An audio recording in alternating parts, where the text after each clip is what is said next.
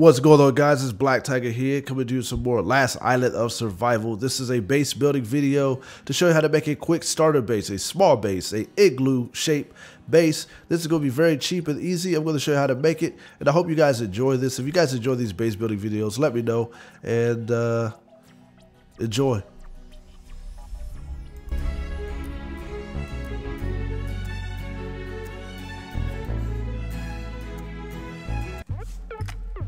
Okay, so first you're going to start off with your triangle foundation. You're going to throw a triangle down. All right, throw one next to it. Go one to the other side and go all the way around. You're going to want to go all the way around until you have a full hexagon. So now you have a full hexagon, or you can call it a honeycomb. You can call it whatever you want to call it. I believe it's 6 sides, so that is a hexagon. If it was 5, it would be a pentagon, or if it was 8, it'd be an octagon. So this is a hexagon. Alright, so we're going to go ahead and throw down a square right at the front. This is going to be your entry point. This is where you're going to enter. So this is a very small base. Now, what you're going to want to do is go ahead and throw up your door.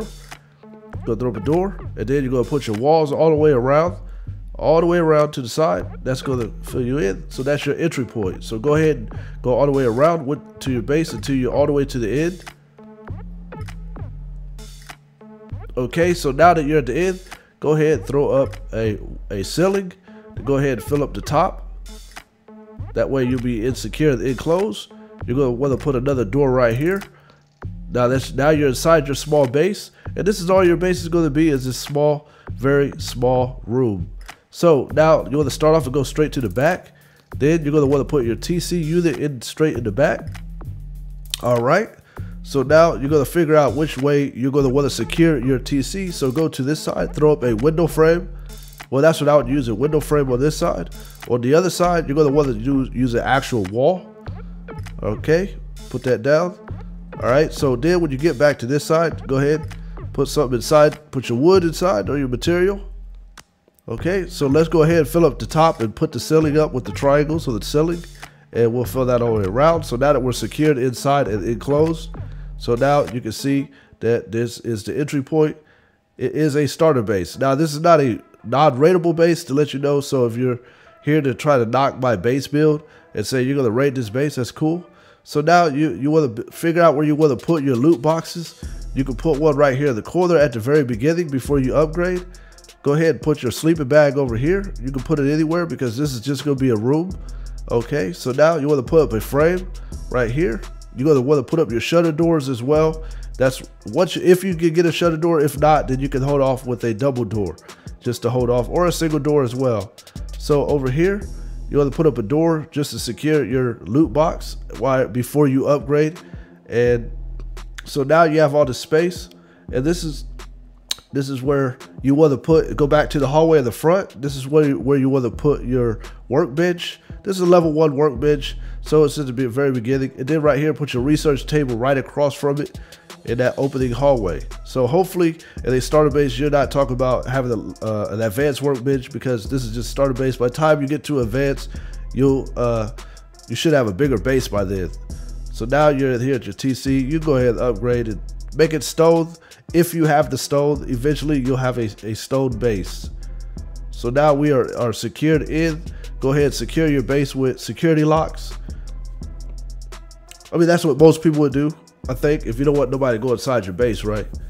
Okay, so now let's take a look at the outside. This is a complete small hexagon igloo. It's in the shape of an igloo. So right there, really, there would be some furnaces there, but this video, I'm sorry, I didn't have any furnaces. I ran out of gas, so I couldn't make it. I didn't feel like going to go get any. But this is where that's where you would put your furnaces. And also over here, you could probably put another furnace right there against that wall as well. That box is not going to stay. You can just have that at the very beginning.